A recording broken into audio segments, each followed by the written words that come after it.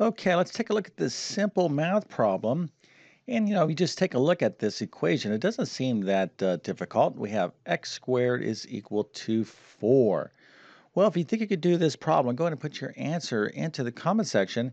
And I'll tell you right now, a lot of you are going to confidently do this problem, but you will get it wrong. Well, hopefully you don't get it wrong, but a lot of you are going to answer this and be surprised that if this was a quiz or a test or a multiple choice question, that you would not get this correct. I'm not going to really give you any more clues or hints here because I want you to have an opportunity to think about this and put your answer into the comment section.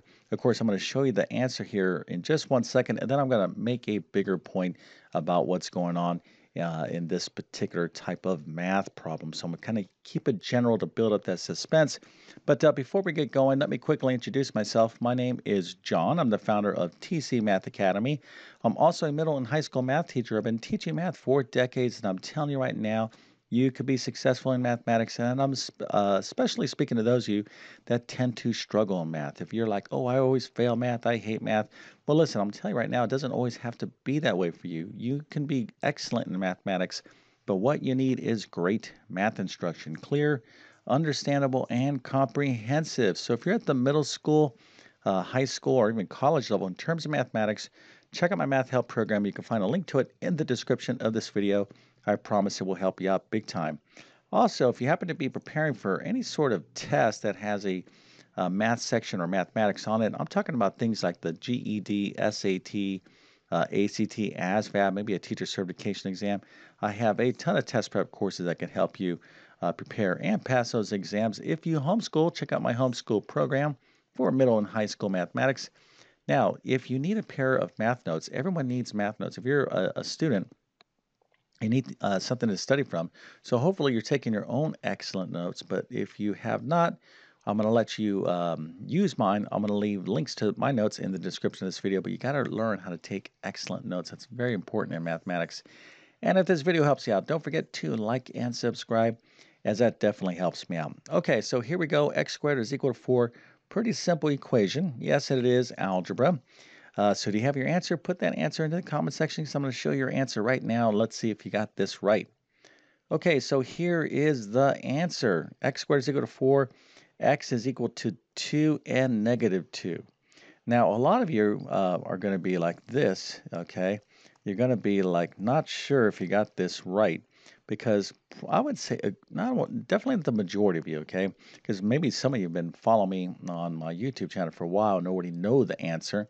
But probably a lot of you, when x squared is equal to 4, you answered x is equal to 2. Okay, if you did have an answer, if that was your only answer, x is equal to 2, well, you're not alone.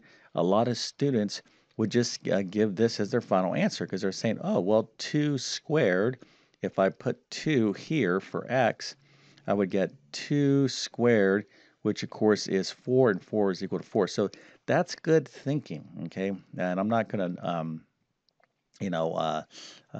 make you feel bad about giving me at least one of the answers, but it's an incomplete answer, all right? This equation here has two solutions. If you just said x is equal to 2, well, how many points do you think I should give you on a test? Should I give you 5 out of 10? Give you half credit? Well, sometimes mean teachers, which I don't like to think of myself, is that mean, okay? And hopefully I'm actually an easygoing math teacher. I would try to stress to my students, be careful. I'm going to be giving you a trick question. Don't just give me half of the solutions here, okay? So the complete answer is x is equal to 2 and negative 2. We need both of these solutions. So anyways, let's go ahead and get into why this is. All right, so this is the bigger point here, okay? We have x squared is equal to 4. Anytime you're solving an equation, even in a simple equation like this, in algebra and in mathematics, we need to first recognize what type of equation we're dealing with. And hopefully, this x squared was a kind of, stood out to you as saying, oh, wait a minute, this is like a quadratic equation.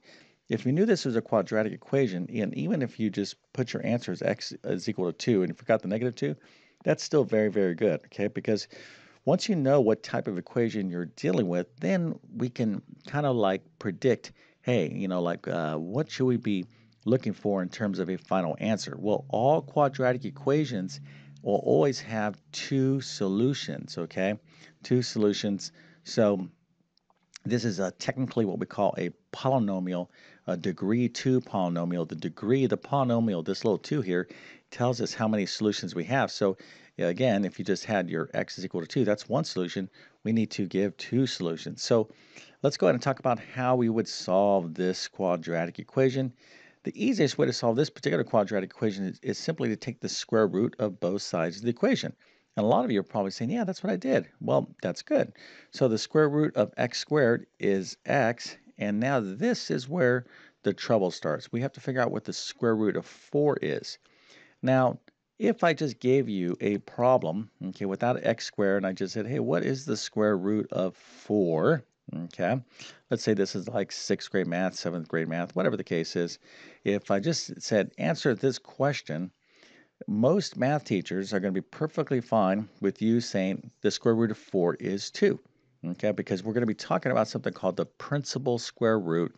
It's basically the square root of a number when that number is not involved in an equation. Okay, and that's a real loose kind of way to think about it, but that's basically what it is. So if I said, hey, what's the square root of 4? And if you answer 2, I would give you full credit, all right? I would give you a 10 out of 10, and I would definitely give you a nice little happy face. I'd be like, yes, that's perfect.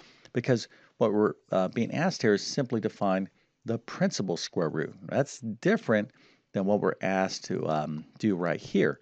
Here, we're trying to solve a quadratic equation, and we need two solutions. So when we take the square root of 4, we need to recognize that technically, not the principal square root, the square root of 4 is also plus and minus 2, okay? Not just positive. The positive number of a square root is the principal square root, and that's okay for questions like this. But in problems where you're solving an equation, so I know I'm kind of being redundant here, you need that negative as well. So let's go ahead and see why. So here is x squared is equal to 4. Remember, x is equal to both positive and negative 2. All right, so let's just go ahead and test this solution into this equation. So here we'll have x is equal to 2, and here we'll have x is equal to negative 2. And let's test this. Let me make this even a little more clear. X squared is equal to 4, and x squared is equal to 4. So anytime you want to check solutions into an equation, just simply replace that x with the solution, and then let's go ahead and see if the equations balance, or I'm sorry, the sides of the equation balance. So we're going to replace this x with a 2. So we get 2 squared. What's 2 squared? Well, 2 squared is in fact 4. So 4 equals 4. That checks. So now let's go ahead and check negative 2 here into this same equation. X squared is equal to 4. So I'm going to replace this x with negative 2.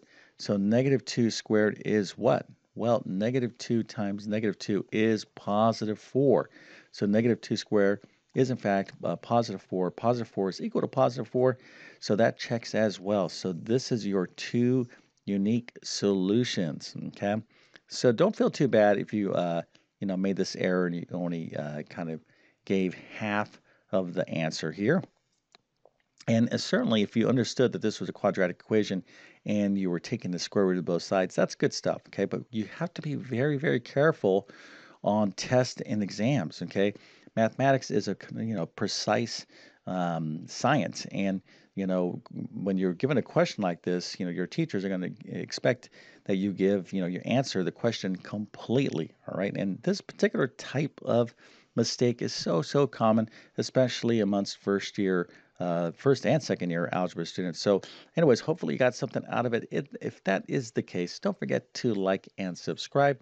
And by the way, if you need additional help with algebra, whether it be quadratic equations, anything along those lines, I would definitely point you towards my pre-algebra or algebra 1 course. You might be at the algebra 2 course, or algebra 2 course level, which I have that course as well. But anyways, between those courses and what's on my YouTube channel, there's a lot of additional support that I can offer you if you like my teaching style. Anyways, with that being said, I definitely wish you all the best in your mathematics adventures. Thank you for your time, and have a great day.